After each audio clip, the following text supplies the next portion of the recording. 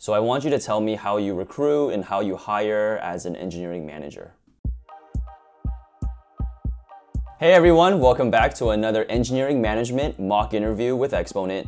My name is Kevin Wei, and on today's show we have Josefa. We're going to be doing a leadership type question today. And before we get into that, Josefa, can you just tell the audience a little bit about who you are? Hey everyone, I'm Josefa. I'm an engineering manager at Facebook. I worked in the software industry for about 12 years at PayPal and Wealthfront previously.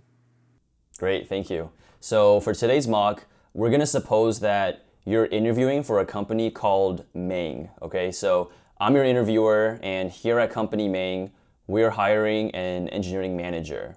And one of your responsibilities will be building a world-class engineering team.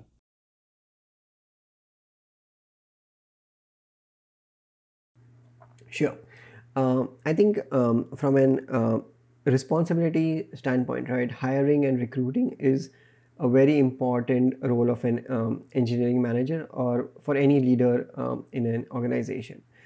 In order to hire for your team, one of the first steps you need to know, you need a few data points over here, right? So basically you need to know how many people you need in your team.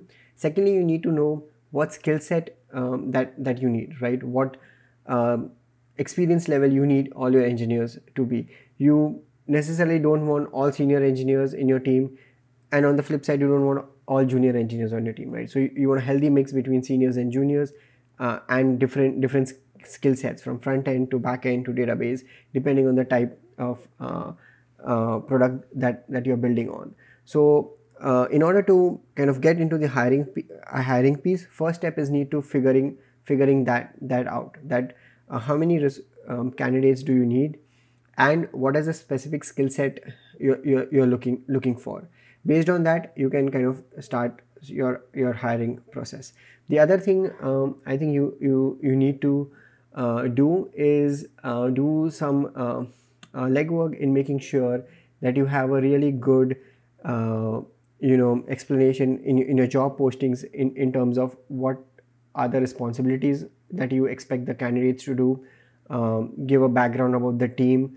How will you also in a few sentences help that candidate progress and grow in their career as well.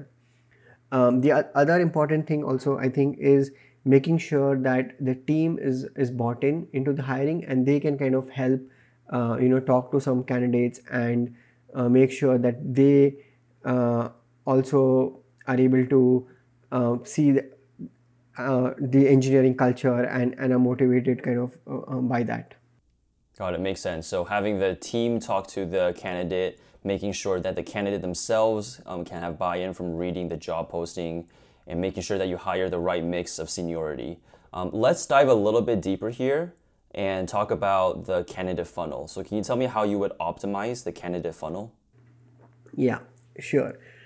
So I think basically the candidate funnel, you can think of it is how any funnel would be, right? You have a whole lot of candidates applying for the roles. You would in general screen candidates based on their experience, whatever they have in their resumes. Then they go to probably the first round of your interviews, and thereby, and every subsequent round you are basically narrowing the pool over here. So the idea of the funnel is twofold, right? One is making sure that you have very highly qualified, intelligent, motivated candidates going through your funnel.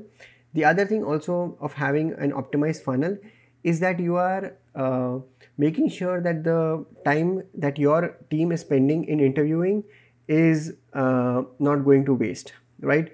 So you want to make sure that you want to interview candidates that you have a high probability of landing, and by then there are two aspects here. One is that they will be able to technically clear the bar that you've set for them, and secondly they are motivated to join your company. So one of the things you want to kind of optimize here is to make sure that you are able to suss that things out from the candidates correctly. right? So basically, I think the way you would optimize your funnel is once you talk with your candidates, right? You want to see that have they invested any time reading about the company. You share the mission, the vision. You talk about some data points around how well the company is doing, right? The other thing you also do, spend as much as give the candidates as much as time as possible to ask questions, so that you are able to show them what kind of a manager you are, what kind of a team they would be working at.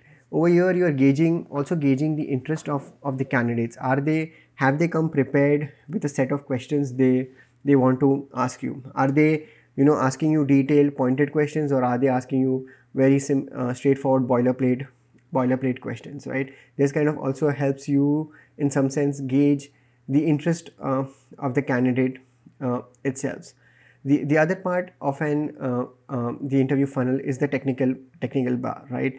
You're hiring for software engineering positions, most likely, so you want to make sure that you have a good technical bar. So over there you want to make sure that you have good questions prepared that will test out the skills of the candidate. You have a well calibrated interview panel, so that they are able to make sure that it's the same bar set across all candidates, and only then when it kind of passes on both counts, you move the candidate to the next step.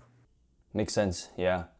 Definitely want a team that's competent, as well as making sure that you're optimizing the time for the team, so that, if they're not interviewing candidates, they could be coding or doing work for the product, right? Let's say that now that you have someone who has cleared that technical round, and you think that they have the level of interest that fits the what you're looking for. How do you go about in really closing them and getting them to sign the offer? Sure. I think one of the things you want to do here is whilst the interview process is going on, you want to make sure that you gauge the interest of the candidate in joining the company, right? So during the interview, you want to ask the candidate whether what kind of research they have done about the company. Have they read the blogs? Do they know anybody within the company? And if yes, what information they've gotten about the company, they've liked what they've heard or not.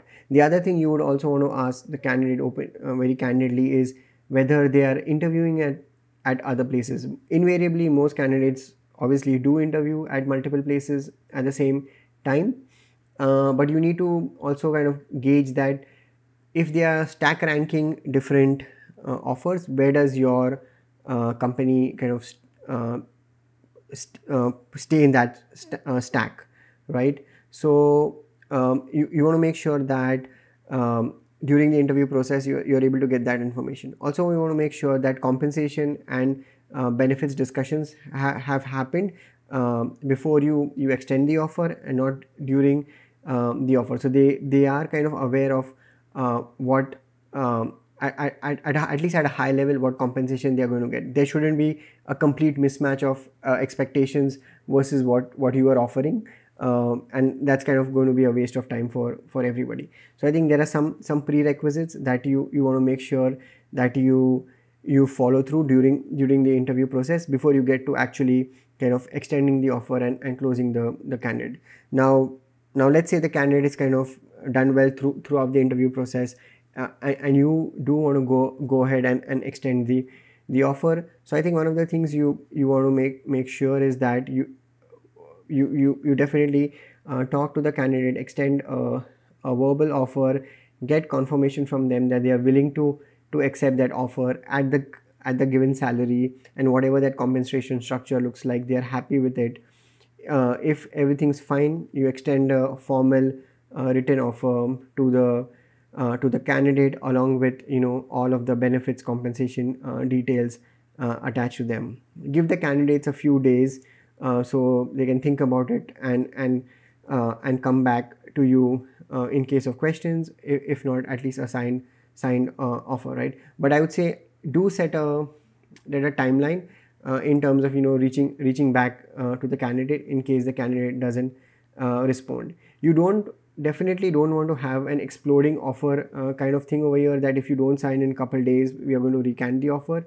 You don't want to get into that kind of situation, but you also don't want the candidate to kind of keep that offer with them for weeks on end. So making sure that that expectation is set with the candidate. Once the candidate does sign the offer, and you figure out a joining date, you do want to keep the candidate engaged as well.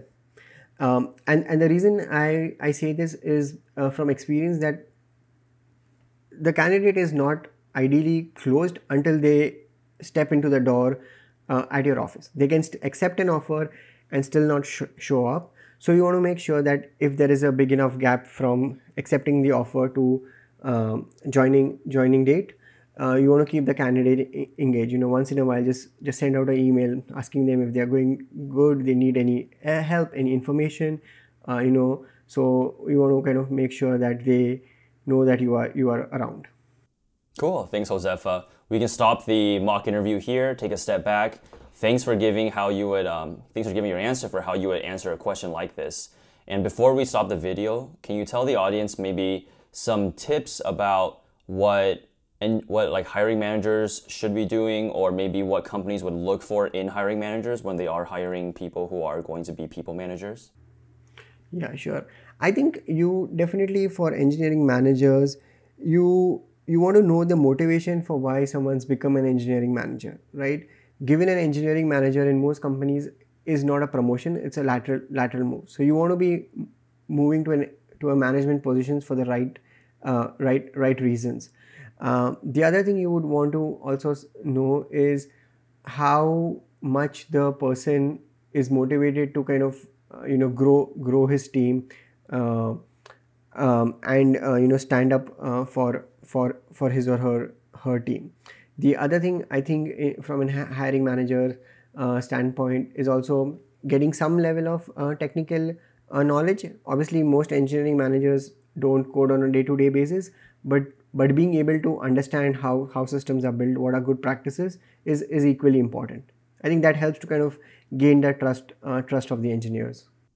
Great, and thanks for going. I feel like you really went above and beyond with the answers here, so definitely appreciate that. I'm sure the audience appreciates that too.